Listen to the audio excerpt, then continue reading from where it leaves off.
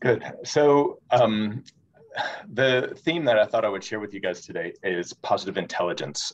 And this is a program that I did some training in a couple of years ago, and it's relatively new. It's come out of Stanford University, and I'll show you the founder in a moment. And it might be interesting. Oh, I guess Lorna dropped out, I think, but it's actually was kind of shared with the intention of helping coaches and people to share it with their clients within their own practice. And so that's quite interesting, possibly for Lorna. But let's see if I can get the things to change. There we go. So that's Shirzad Sharmin is the man who kind of put together this program, and it's come through a lot of research where they've looked at brain scans and kind of how the brain works. And one of the things that he was interested in particular is kind of what happens in the brain during mindfulness that makes it so impactful. And so he looking at that along with some other data and trying to say, like, what are the concrete things that we know actually help us to have a healthier mindset, healthier brain, more positive intelligence, if you want. And so there are three components to the program that he's put together. And one part of it is they've put together a way to kind of measure what he calls your positive intelligence quotient. And so on the website, which is linked there and that you should be able to access from the resources after, they actually have kind of a free survey that you can do the positive intelligence quotient kind of test to test your own PQ at the moment. And the idea that it is not something that's static, right? It's changing all the time. And so the way that he talks about the brain is kind of like a muscle, essentially. And so part of what we will look at today are kind of how we exercise our brain so that our positive intelligence quotient is as high as possible. And so, you can do this kind of assessment and notice, is this a time where my kind of mental resources are a bit low? Is it a time where I'm doing really well and thriving? And so PQ, what they've seen is that it's actually a much better predictor for how happy you are and how well you perform in relation to your potential than IQ, than EQ, than a lot of the other things that we've used more traditionally. So it kind of puts together a lot of elements of those different things into what I find to be actually a really practical kind of way that we can individually look at how to help ourselves. And so that's one of the things that I've really liked about using it. And I've been using it in schools. We've done some trainings with teachers. I've used it in classes of students and shared it with students. I've used it in counseling sessions with clients, both children and adults, and have largely had really positive feedback. But then also in my personal life, I found it really helpful. So I thought it might be a nice little concrete thing that I could share with you guys today. And so, as I said, there's kind of three pieces to the program that Shirzad put together. And the first one is what he calls weakening your saboteurs. And the idea is that, and you've seen this in different psychology, there's a lot of different ways of language around this concept, essentially. But you might think of the saboteurs as kind of habits, mental habits that we have, coping strategies or defense mechanisms. And so he says that there are 10 saboteurs, and that during our childhood and development, we learn to rely on certain saboteurs that are useful to us depending on what types of situations we find ourselves in. And so I'll show you a list of those in a moment. But the idea is that as we become adults, there are certain saboteurs or kind of unhealthy mental habits that we've developed that we continue to rely on out of habit, even though they don't necessarily serve us in our current realities. And so the first step is being able to kind of identify which saboteurs are most common in our own habits, to name them, and to then choose to kind of respond differently to the situations that we face. So that's part one. The second part is empowering your sage. And so the sage brain is really, when he talks about that, he's talking about the frontal lobe. And so, I think all of us here are connected to well-being in some way. And so probably you see this come out in a lot of the well-being practices and different research as well. But executive functioning in the frontal lobe, when we are using that part of our brain to the fullest, It's when we are able to make the best decisions, to evaluate things well, to use all the different experiences and knowledge that we have to really be our true selves and to be our most effective in the world. But what tends to happen is that when we experience threat of some kind, our brain jumps back into the amygdala, kind of into the emotional center of the brain, and we go into fight, flight, or freeze mode, right? And we're probably all a little bit familiar with that too. And so when we're operating out of fight, flight, or freeze mode, which he calls, again, kind of your saboteur brain, we are not using the frontal lobe. And actually what you can see in brain scans is that when we're under threat, the executive function part of the brain goes down to about 20% functionality.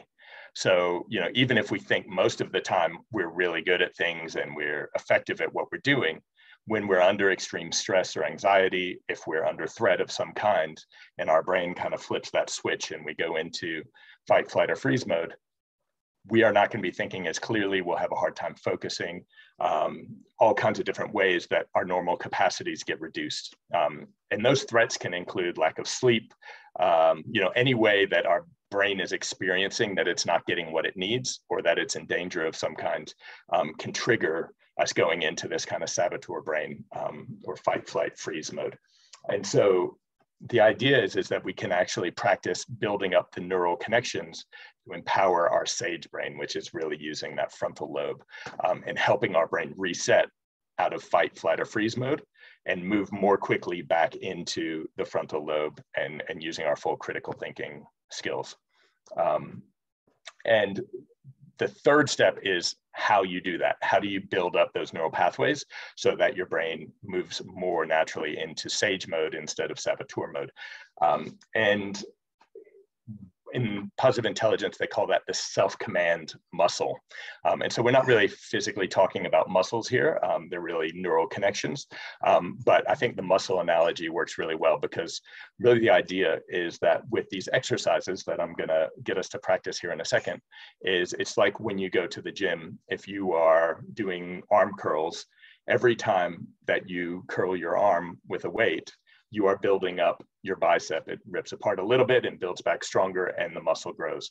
And so the idea is that there are these mental exercises that we can do that have the same impact on our neural pathways. And we can strengthen the neural connections that help our brain to reconnect to the frontal lobe and to use that as effectively as possible. So that's kind of the background and a very brief summary version of how it all fits together. The main thing we're going to focus on is that third piece, which is the self-command, building up your mental control. And obviously they're all important together, but that one I think is really useful to share. And it's something that we can all take away and practice straight away. So I thought what we'll do actually is I'll just let you guys practice that first, and then we'll go into a little bit more depth of some of the other things, and then we can just have some time to share together and discuss, if that's okay. So what I would suggest is if you just take a moment to be aware of your body and how you're sitting, to get comfortable, if possible, to put your feet flat on the floor. You can choose to close your eyes or not. It's easier sometimes to just watch the visual cues as well. But if you feel comfortable, feel free to close your eyes.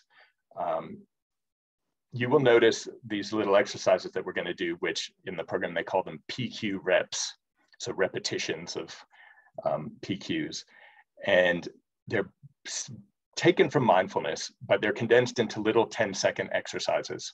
And the idea here is not to maintain your attention consistently for an extended period of time, but to continuously be redirecting your attention back to a particular place. And so each time that you direct your attention, it's like lifting a weight. It's like doing one of those arm curls and building up that muscle a little bit. And so in this context, getting distracted, having random thoughts, which is totally human and it happens to all of us, even if we're trying to meditate or do mindfulness. Each distraction is actually an opportunity to build up that muscle a little bit more. And so particularly with young people, I find that really helpful. using mindfulness with teens, for example, I hear a lot of times from people that, oh gosh, I can't concentrate, or oh, I can't focus that long. But this is really practical little 10-second movements of the attention. And I find that it's a lot easier for them to give it a chance to be open to it in the beginning. So with that being said, we're going to start just by taking finger and thumb and just rub your finger against your thumb with enough pressure to feel the lines of your fingerprint on the tip of your finger. And you're just going to focus your attention on the feeling of those lines that make each one of us unique. Just notice the texture.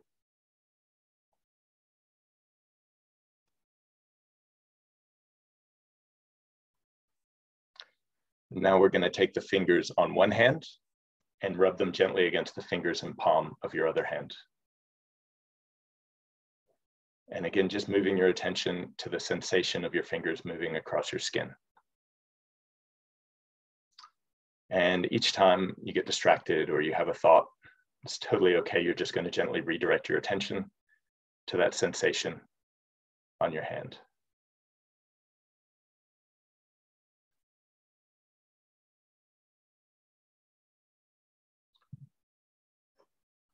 And now if you move your attention to your toes, we're just going to notice each of our toes individually. Try to find each of your probably 10 toes. You can wiggle them around a little bit and just notice each one separately.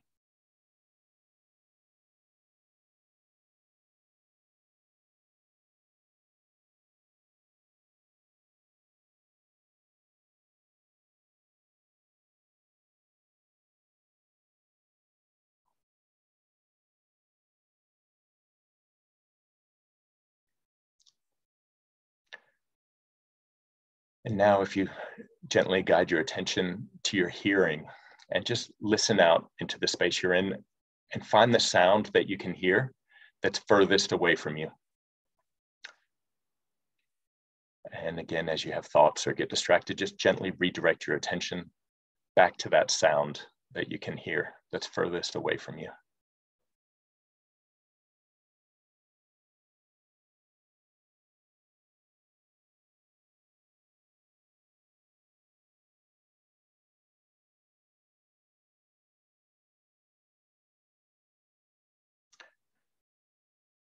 And now move your attention to a sound that you can hear that's closest to you.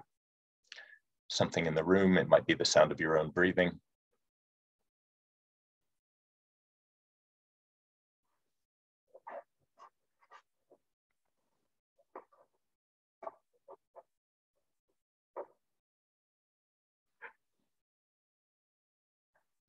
And finally, we're going to bring our attention to our breath. And just notice the temperature of the air as you breathe in and the temperature of the air as you breathe out.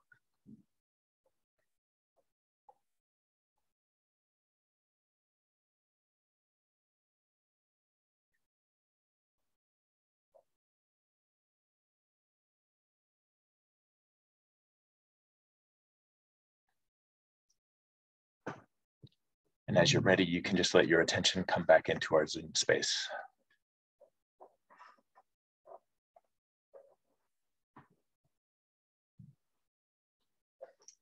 Does anybody want to share a feeling or an observation that you have from that time? Something you noticed in your body, or simplicity's sake? The idea here is that when we experience an event or we come face to face with a situation or a decision, right? We basically have kind of two pathways that our brain can go. And one is towards the saboteur brain, right? Which we can kind of relate to that fight, flight, or freeze mode. The other is towards the sage brain, which is really the frontal lobe, right? And the cortex. So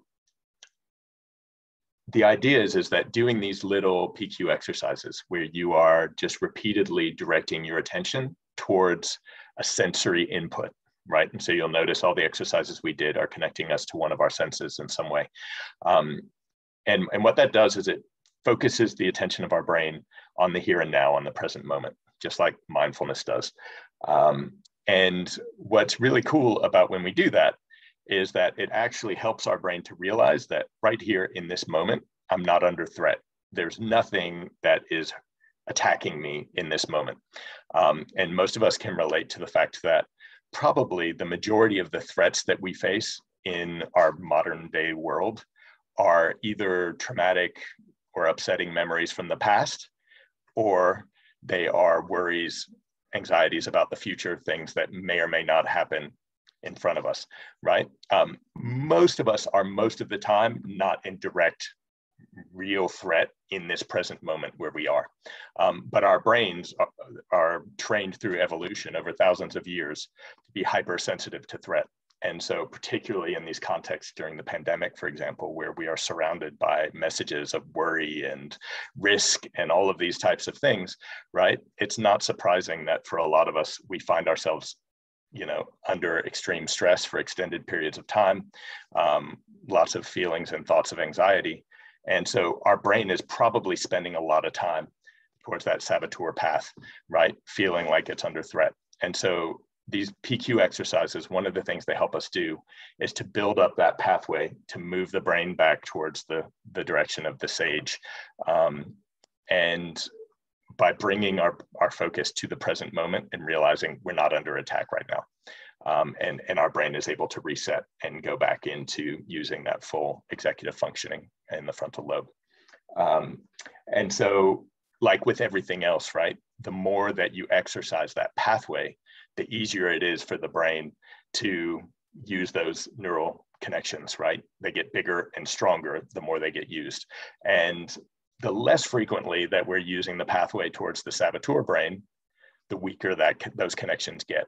And so our brain will be less likely to move immediately into that fight, flight, or freeze response, especially when it's not really the response that we need, right? Because the reality is, if we're freaking out about a math test at the end of the week, like, it doesn't help us to be in fight, flight, or freeze mode. It's not going to be an effective way to deal with that situation. It might feel like a threat, but actually what we need is our full frontal lobe executive skills capacity to face that threat well.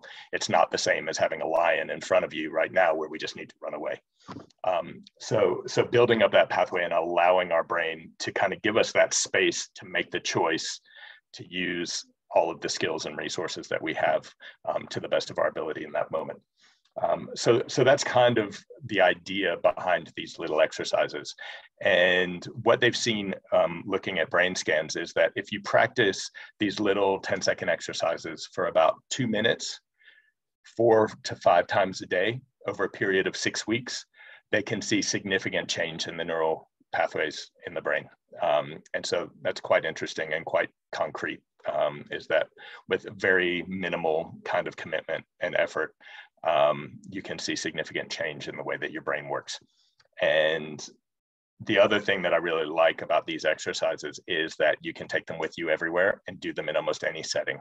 And one of the things that they talk about in positive intelligence is that actually it's really helpful to practice these exercises in a lot of different settings. You can do it in a business meeting, you can do it in the hallway at school, even if you're surrounded by your friends and nobody has to know you're doing it.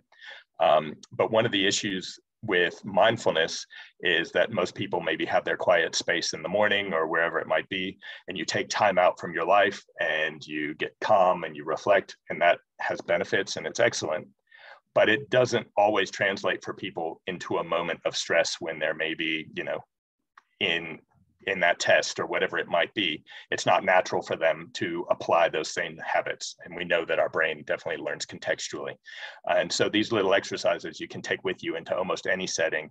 You can practice them in different environments, and that makes it that much easier for your brain to apply that habit in a load of different circumstances. So it's not just if I'm in this safe space that I can calm myself down, but I can actually practice doing that in almost any situation. And so it makes it really portable and practical, which I've found particularly helpful for teenagers as well, who, like I said, sometimes struggle with the idea of doing longer mindfulness exercises. So I think that was the main bit of what I wanted to share with you guys today. There's more information around the saboteurs and those other pieces, which, you know, I'm happy to talk more about if people have questions or if you're interested. But the PQ repetitions, that was the main practice that I thought would be useful. And like I say, you know, teachers have found that really helpful. It's something that you can do yourself, but that it's really easy to teach your class as well. And you can use it in different moments and incorporate it into lots of different types of activities or things that you do without spending a lot of time or energy. So in that sense, I found it very valuable.